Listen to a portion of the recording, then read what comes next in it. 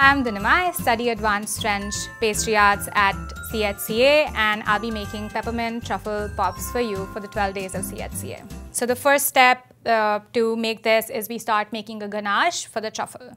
So what we need for the ganache first is some water in a saucepan. We will bring it to a boil, and then we're going to put the chocolate on top of it to melt the chocolate. So now the water has come to a boil. We're going to put the chocolate bowl on top of it very carefully so the water does not go inside the bowl. If the water meets the chocolate is going to seize, so we don't want that. So to make a ganache, you can have the cream, which is slightly room temperature. So to make the ganache, you can use the cream, which is at room temperature. You can even use a colder cream, but you would need to bring it to a boil first and then add it to a chocolate. But if your chocolate is melted and your cream is at room temperature, you can just mix them together to make a ganache. So you don't even need to stir the chocolate. It's going to melt by itself, but just to bring the softer bits on top, you can just stir it a couple of times. Make sure there are no lumps in the chocolate and it's melted straight through. And once that is done, you carefully remove the bowl from the pan, put it on a duster. Make sure there's no water at the bottom of the bowl that can go inside, so you can just wipe it. So finally, to finish this ganache off, we're gonna add some cream to it. This is 120 grams of chocolate and 40 grams of cream. We'll just stir the cream into the chocolate. Ganache is gonna look. It's all nice and even. The cream has been mixed in. It's glossy, it's shiny. But now to add the flavor to it. This is why the recipe is so adaptable. I'm doing a peppermint flavor because it's Christmas, it's holiday season. But you can add any other flavor you want that's available in the market. If you want to do a coffee flavor, you can just get a coffee extract. So it just depends on you how you want to do it. So we'll just add a very few drops because oil extracts are really, really strong. Make sure it's nicely mixed. And that's about it. Now you're going to put it in the fridge. If you want, you can put it overnight. It sets better that ways. But if you want, you can set it only for 2 to 3 hours in your refrigerator or in the freezer, and it'll be perfect. So once your ganache is set, this is exactly how it's going to look. It's going to be firm, and you'd be able to scoop it out with a spoon. It's going to be super thick. So what we do now for the truffle pops is we're going to make the pops with the ganache. I've already rolled some out here, so we're just gonna. You can weigh it to like a 15 gram per ball so that you get equal sizes. Otherwise, you can just wing it. You can just take a spoon, scoop them out. You can take them in your hand and you can roll them. Remove the chocolate from the spoon, take it in your palm and you roll it. The better way would be to do it with gloves, more like there's when it comes to sanitization, but I prefer to do it with hands. It's just easier, you get a better grip and you get a better shape. Once you're done making the pops, you can pop them into the refrigerator or the freezer for about an hour to 2 until they're stiff.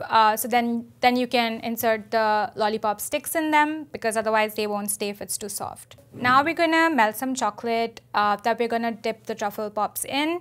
The trick with this is that the chocolate needs to be tempered. Now that's a very tricky and professional term, and I know it's confusing, but the easy way to go about it is to melt the chocolate on a double boiler and then bring it down to 29 to 28 degrees Celsius. You can buy a digital thermometer and then you can just melt your chocolate and you can use that to check the temperature. So once the water starts boiling, you can reduce the temperature. You can put the chocolate bowl on top. I've taken about 100 to 150 grams of chocolate here. The most attractive part about this dessert is that the pops are in 2 colors. The one color is red and one color is white. They're all Christmassy colors. If you want, you can just make it like a green color also. So once the chocolate is melted, there are no lumps. You can take it off the double boiler carefully, making sure there's no water that goes inside the bowl. You can wipe off the bottom of the bowl. So now you can use your thermometer to check the temperature, at what temperature the chocolate is at. It's at a 44 or 45 for me. So now to decrease the temperature a bit faster, what we're going to do is we're not going to put it in the fridge. We're going to take some chocolate which is not melted and we're going to pop it in the bowl. A few at a time so that they melt properly. And then we're just going to keep checking the temperature until it reaches 28 degrees Celsius. Once the chocolate has reached the desired temperature, which is 29 degrees Celsius to 28 degrees Celsius, we're going to divide them into two bowls. One is going to be just the white chocolate. We're going to fill it almost up to the top. If you want lesser wastage, I would suggest use smaller bowls. Smaller quantity for the red color because that's just, we're just going to use very little quantity of it. So once the cocoa butter is melted, you want to add maybe a teaspoon, basically just a good amount to give it a really nice red color. We're going to mix it in until all the cocoa butter color is mixed in with the white chocolate. It's all homogeneous and this is how it looks like. It's all homogeneous mixed in. So now before dipping the pops, we're going to get them out of the freezer. We're going to use these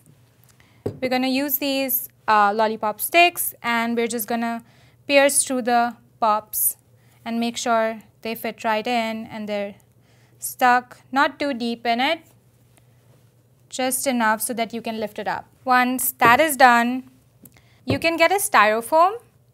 So once you dip the lollipop in, you can take it out and you can put it on the styrofoam for it to sit there and set.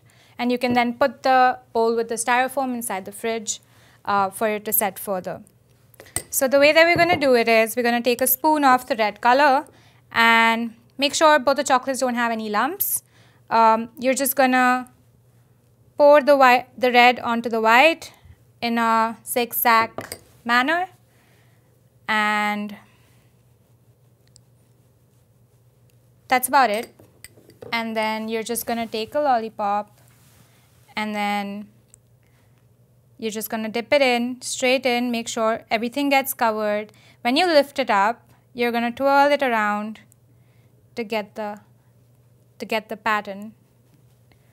And you're going to hold it right there for a couple of seconds so that the excess strips off.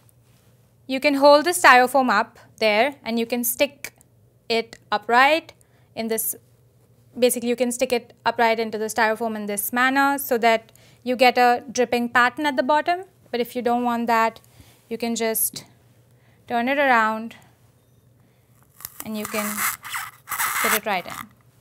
So once they're set, they're almost going to set immediately. If they don't, you can just put them in the refrigerator and they're definitely going to set. Just to finish them off and give them a little Christmas bling, I use a silver edible dust and then you can just brush them lightly with it. If you want, you can just gently dust some. So these are the Peppermint Truffle Pops and I hope you enjoy them for the holiday season.